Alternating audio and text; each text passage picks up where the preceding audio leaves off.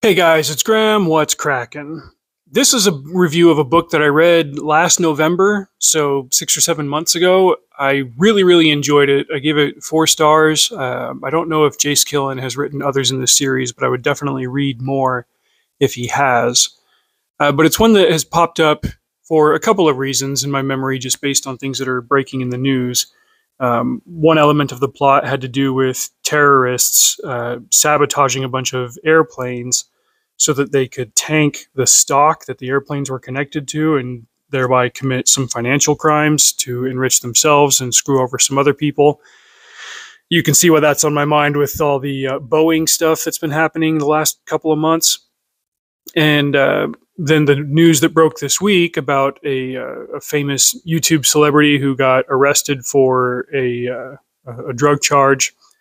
It got me thinking of this character in particular, Joaquin Serrano, who he might have been the first type of character that I've read like this, who was a recovering drug addict. I noticed particular ways that he talked about his drug usage and his drug recovery. Since then, I've listened to videos, podcasts, interviews with other people that have gone through AA or similar drug rehab programs. And I noticed the peculiar language that they use. They never talk about themselves as having recovered. They always say recovering, present progressive tense. It's always something that they are in the middle of. They never treat it as being done. I think that's a very healthy and constructive way to look at addiction because it doesn't put you above it. It shows that you remain vulnerable to it.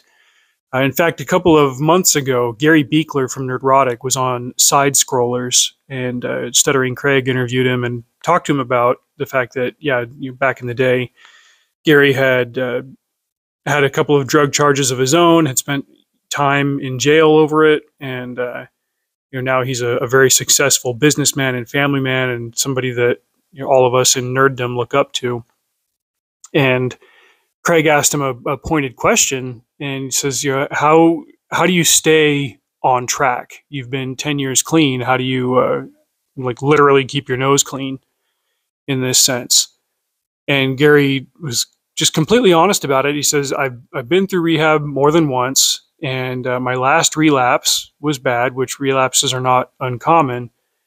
And it's hard to climb out of a relapse. It's hard in a different way than it is to climb out of the initial addiction. And he said that he just knows that if he falls down again, that'll be the last one. He doesn't have another run in him. He says, if I do it again, it'll do me in. There's a crucial humility that comes with that. People say that addicts have to want to get better, and the ones that don't, for whatever reason, if we're talking about the genetic component of addiction, there is a hereditary quality to it, or just personal psychological stubbornnness and pride that pushes people to not want to improve in that way. The humility element of it is crucial, and I think we're all hoping for that for this particular personality. The reason why I haven't mentioned who it is just that I know that YouTube likes to pick up on words that you say in videos and attach it to the algorithm. And it's not that I'm trying to cover for this guy. It's just that I don't want to get swept up in the internet wave of bull crap that will come from having his haters find out that I'm talking about him. Just so if you know who it is, you know who it is. And we're hoping for the sake of his kids that he gets it together and is able to come back stronger from this. But in the meantime, this particular book, Unknown Soldier, has been on my mind, and I realized I haven't done a video about it. So as a way of doing a long intro, I'm going to read you some excerpts from my posting on Upstream Reviews back in November. I started out saying, apparently I've hit that age as a reader where I enjoy technical thrillers based on financial crimes. I had just read The Hunt for Red October. I've also read The Killing Floor by Lee Child, the first Jack Reacher novel, which is a story of murder and small town intrigue and stuff. Sorry, I hope you can't hear that noise. I'm out in the shop and there's a cricket who's really pissed off that I'm talking. But anyway, like that ultimately was a story about counterfeiting. But I said, were it not for those two mega franchises and their overlapping similarities, being that the main character was a military bro who solves a financial crime, I said I might not have appreciated The Unknown Soldier as much. But even so, it's a very strong novel on its own. I just remember as I was reading it thinking like, oh, this has some similar elements to Jack Ryan, to Jack Reacher, and it's done with a similarly adept hand. More importantly, though, it bucks the tropes of its genre with an unconventional but endearing protagonist. You see, unlike Jack Ryan and Jack Reacher, who were, one was an Army special investigator, the other was a Marine, Joaquin Serrano is a recovering meth addict, and he was even in prison for a while.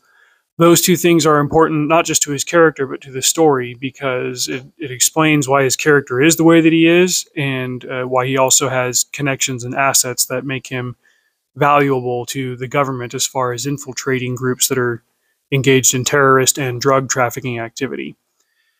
Joaquin Serrano is a recovering meth addict. In his teens, he discovered his dad was having an affair, and that drove him to do drugs, which resulted in him killing someone he loved in a car accident. He went to prison where he made contacts with the cartel and also learned stock trading from a white-collar inmate.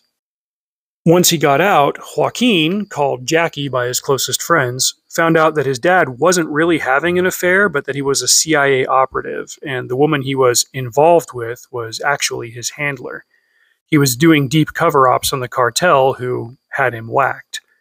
All of this is emotionally devastating for Joaquin, who leverages his cartel relations to become an informant with the FBI, picking up where his father left off so he can help take down the cartel. This gets you into the meat and potatoes of the story, and that's where the tension really builds. Jace Killen's knowledge and research of the financial and governmental components of the story really shine through. Jace is the author. There are times when he explains things to the reader by having two characters explain it to each other, especially the financial stuff, and it comes off natural and not heavy-handed. That's a quality that helped me to stay immersed in the larger story. Jackie is a compelling protagonist in many ways because of overcoming his drug addiction.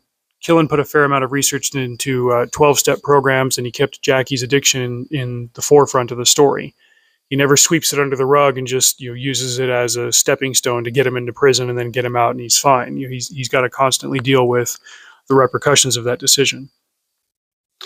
As for the setting, it's basically our world kind of back during the 2010s. Certain entities are obviously based on real ones. There's a group called the New Islamic State. They're basically ISIS. There's a vague cartel that's just fill it in. It could be any drug cartel. It could be the Escobars. It could be the Sinaloas. It's the cartel. There are no politics in the book. It's just current year stuff, or for the setting, as it were. Current events, we'll say, but not current year.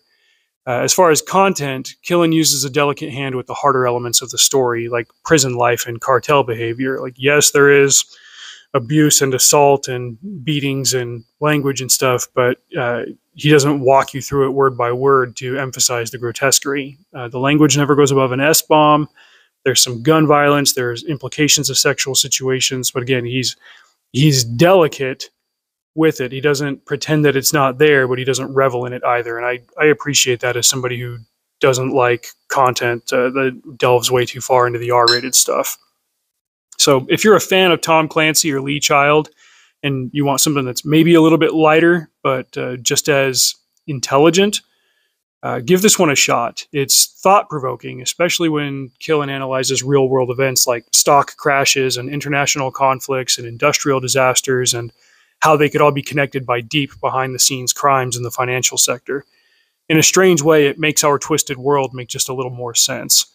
After the second or third major Boeing incident this year, I recommended this book to my brother and said, hey, if you want to have some real fun, it'll open up your eyes to a whole other series of possibilities with this stuff. So a hearty endorsement to The Unknown Soldier by Jace Killen. So yeah, all around really good book. Give it a shot. Till next time, drive safe. See you out there.